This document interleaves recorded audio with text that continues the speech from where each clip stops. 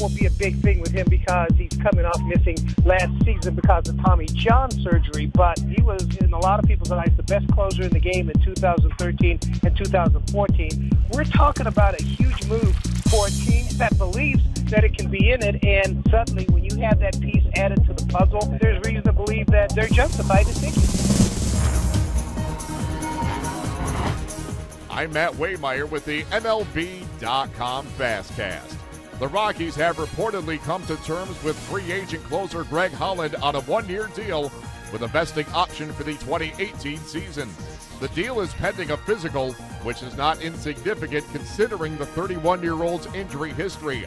Holland missed the entire 2016 season after undergoing Tommy John surgery late in the 2015 campaign. But between 2013 and 2014, the right-hander was as dominant as any closer in the game, with a 1.32 ERA, a Ks per nine rate of 13.4, and 93 saves in a Royals uniform.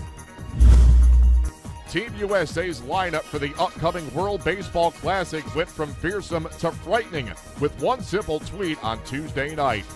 Marlins slugger Giancarlo Stanton announced via social media that he will represent the Stars and Stripes, and doing so in his own backyard, as Team USA opens pool play at Marlins Park between March 9th and the 13th.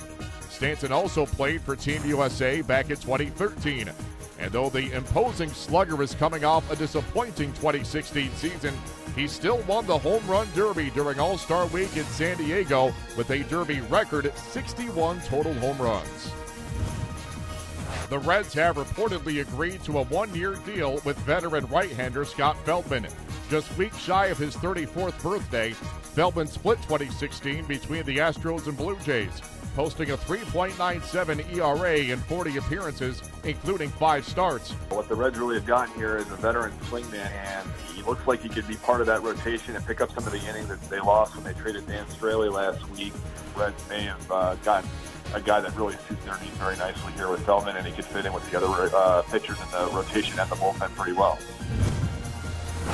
The Red Sox have avoided arbitration with left-hander Drew Pomeranz, agreeing on a one-year deal worth $4.45 million. After a stellar first half for the Padres, which earned him All-Star honors, Pomeranz had mixed results following a trade to Boston for top pitching prospect Anderson Espinosa. The left-hander compiled a 4.59 ERA in just under 69 innings in a Sox uniform. The Rays have agreed to a one-year deal with former Rangers closer Sean Tollison. The 29-year-old racked up 35 saves for Texas in 2015, but suffered through a disastrous 2016 campaign, which resulted in losing his closer's job to Sam Dyson. Tollison turned in a 7.68 ERA in 37 appearances, including 4 blown saves. He owns a 3.92 career ERA as he enters his 6th big league season. For more on these stories and the very latest hot stove activity, keep it locked in to MLB.com. It's baseball everywhere.